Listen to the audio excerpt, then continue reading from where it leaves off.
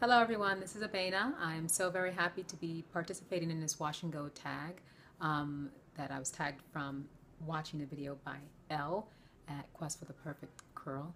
And so today what I want to share with you is my responses to the questions regarding my wash and go. And the first question happens to be, what is your Holy Grail styler? My Holy Grail styler for the past year has been Elle Styler Gel Krystal Maximum Hold number 10. I've been using this now for about a year. Prior to that, I was using Hair Rules Curly Whip, which is a softer holding finisher styler. It gives a beautiful curl as well. With Elle Styler, why I switched to it is because it gives me a hairstyle with more length, and I was actually able to get more separation without having to use heat styling. What is your Holy Grail moisturizer underneath your styler? For me, it happens to be H2O.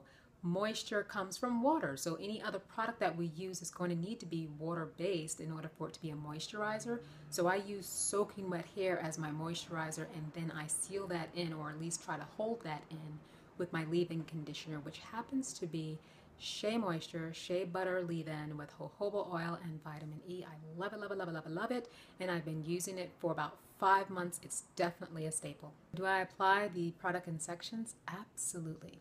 Applying product in sections allows you more control, more when you're applying the product, you're able to make sure that you're getting product completely on most of your hair strand. You really want to saturate it and make sure it's getting completely through so that you do have complete coverage.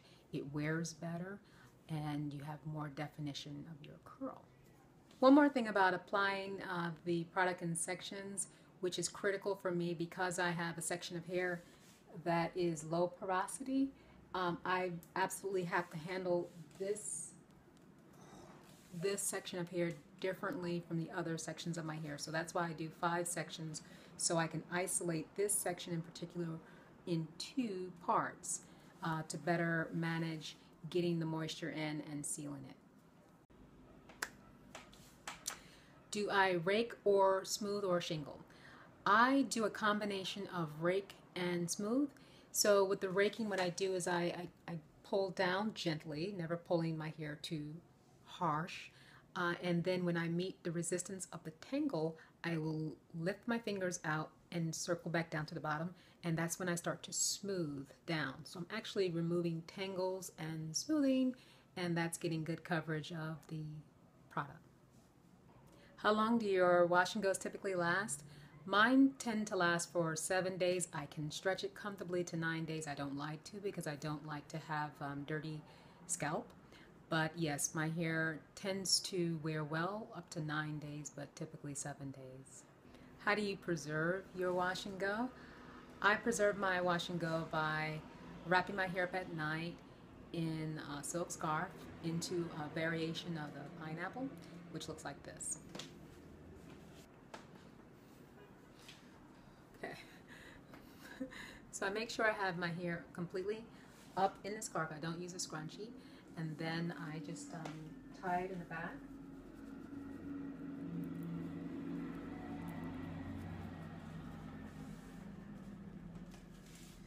And whenever I do this on camera, it takes 15 minutes to do, as opposed to 10 seconds.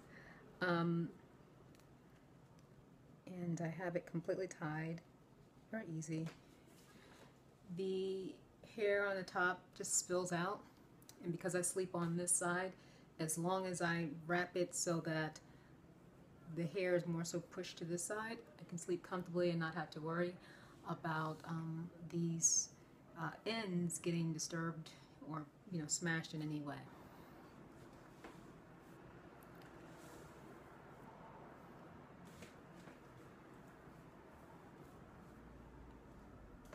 And that's what I do when I take it out of the scarf. Just pull it without pulling through the curls, just gently tugging at them just to get them to come downward instead of being up anymore. Okay, next question. Do I get tangles or single strand knots with my wash and go? Yes. And I notice I get more tangles or more knots when I'm handling my hair more. And what I mean by that, say for example, a couple weeks ago I was out at a picnic, and when I was laying my head down on the sheet, which normally when I'm laying down I have my hair, you know, protected with a silk scarf, I didn't have that, so I feel like whenever my hair is making more contact with anything else other than my silk scarf, I am going to experience more tangles. Does the climate affect how or when I will wear a wash and go? Um, Actually, the climate is going to impact my wash and go, but it doesn't determine whether or not I'm going to wear one because I wear wash and go all the time. It's rare that I would wear a different hairstyle. So with regard to when I wash my hair and go, that would be the deciding factor. If it's just too cold outside and I don't have time to give myself at least an hour of air dry, then I may put off washing my hair for another day. Now, what do I use to seal the moisture, and does this help to decrease the crunch?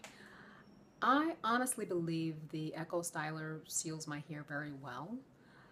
I recently started using coconut oil just to test it out and see if my hair looked or felt better.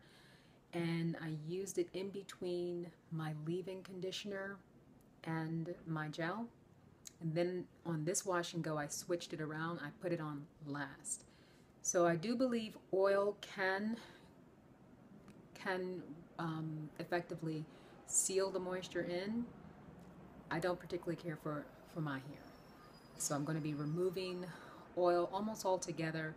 I'm going to take a look at this at the end of 7 days and see how I like the argan oil, and I may just remove it all together as far as a sealant and as far as for shine.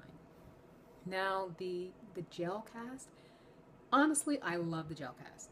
I love the fact that it, you know, keeps the curl definition, keeps the hair from getting frizzed, and the fact that it's hard doesn't bother me because no one else is touching my hair, you know, unnecessarily. So it doesn't bother me. I like movement, so even with the cast, I have movement. Today I don't have any cast. Today is day 3, but in addition to that, I've been using a handheld steamer because what I notice is that I get so much moisture into my hair with the technique that I use, and then with the Echo Style, it really seals it in.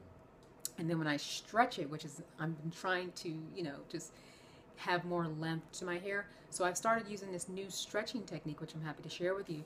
And when I take my hair out of the stretch, it just looks so flat that I started using the handheld steamer to get a little bit of body. So when I did that, the cast just melts away. And welcome to a little bit of frizz. So I may make some adjustments because I don't like frizz, but I love the length. I just gotta find my nice balance, which is what I've been doing with wash and go for the past 2.5 years. If I change something, make a little bit of adjustment, then I may need to make another adjustment to go with it. But bit by bit, gradually, I will make subtle changes and see what I like more, what I can do without, and so forth. So this is still a work in progress because I'm getting more length now. So do you style your hair on soaking wet hair or damp hair? My hair is soaking wet when I do my wash and go. I actually do in the shower, literally wash everything and then put the finishing touches on it while I'm still in the shower, hair soaking wet to lock in as much moisture as possible. What advice would you give someone who is newly natural doing a wash and go? I would give you 4 pieces of advice. Number 1, with your wash and go, it's completely yours. It's not going to look like anyone else's. It's just literally your hair curl pattern defined. So you don't want to compare your hair to someone else's. You want to learn how to do the technique, learn what products work best for defining your curl and the type of hold that you want, because you can have different holds. You can have a nice, you know, big hair with a softer hold gel, I find. Or if you want to elongate your curls, stretch your curls, I find that the stronger holding gel works best for me in particular. Also, Number two, what I would recommend is starting off with a softer hold gel because you want to get accustomed to the technique. I started out myself with a very soft finisher, which was the Hair Rolls Curly Whip. I was able to get my technique down. I knew what I was doing. So by the time I started using Echo Styler, the strong hold gel, I wasn't ripping through my hair. If I just started out with that, I probably would have thought I will never use gel in my hair ever. So get the technique down, get accustomed to it, and if you choose to go to a stronger holding gel for the fact that it gives you more curl definition or elongates your curl, then know that it is going to feel differently on your hair, so you want to be more gentle with it, but use the techniques that you've grown accustomed to using. Number three, when your hair is drying in the wash and go, the curls are not set yet, so they can easily be disturbed if you pull on them, if you start to touch them. It can cause or increase, the chances of frizzing, which is going to decrease the length of time you can wear your hair with a nice curl definition. Also, if you were to go outside and your hair the curls have not set yet, you stand a chance of the wind. If it's a windy day, you stand a chance of your hair, losing definition because the curls are not set yet. So just be mindful of that when you do your hair if it's not set, you may not want to go out on a windy day. And then the final piece of advice would be air drying.